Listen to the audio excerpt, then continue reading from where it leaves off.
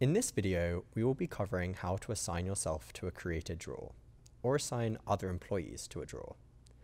We will also cover how to perform a cash drop and a cash payout in the Flowhub cashier point of sale. In order to complete a transaction in Flowhub, or perform other functions related to drawers, you must have an active user profile and be assigned to open drawers. Let's first review how to assign yourself to a drawer. To assign yourself to a drawer, make sure you are on the Drawers tab. Click the plus button next to the drawer and select your name from the list. Once assigned, you will see You shown in the Owners column here. We will follow the same steps to assign another employee to a drawer. Please note that in order to assign others to a drawer, you will need Manage Drawer Permissions turned on.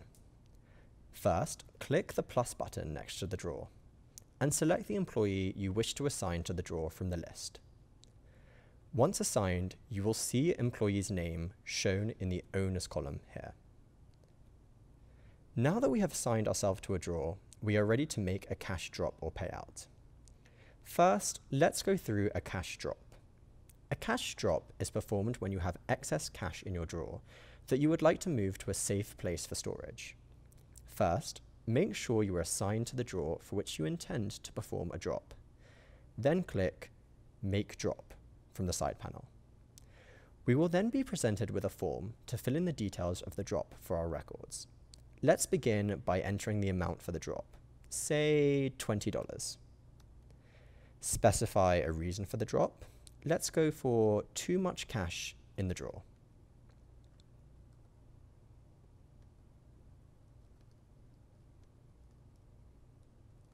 Lastly, we will enter our PIN, so the system will know we authorized this drop. We can then click Save and confirm we want to finalize this drop. By clicking on the drawer, we can now see a visual display of the cash amount dropped. Also, if we navigate to the Activity tab, we can see a full audit trail of who created the drop and when it was performed. And that's it. We just assigned ourselves to a drawer and created our first cash drop. Next, let's go over how to perform a cash payout. A cash payout is not the same as a cash drop. A cash payout is typically used when paying vendors, small bills, or when petty cash is needed. First, make sure you are assigned to the drawer for which you intend to perform a cash drop.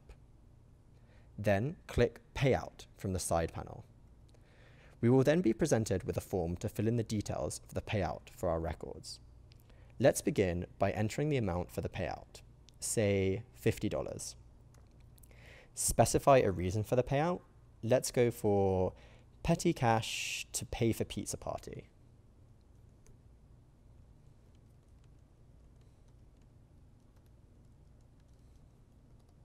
Lastly, we will enter our PIN, so the system will know we authorized this payout. We can then click Save and confirm we want to finalize this drop. By clicking on the drawer, we can now see a visual display of the cash amount paid out. Also, if we navigate to the Activity tab, we can see a full audit trail of who created the payout and when it was performed.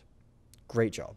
We just successfully assigned ourselves to a drawer and created our first cash drop as well as our first cash payout.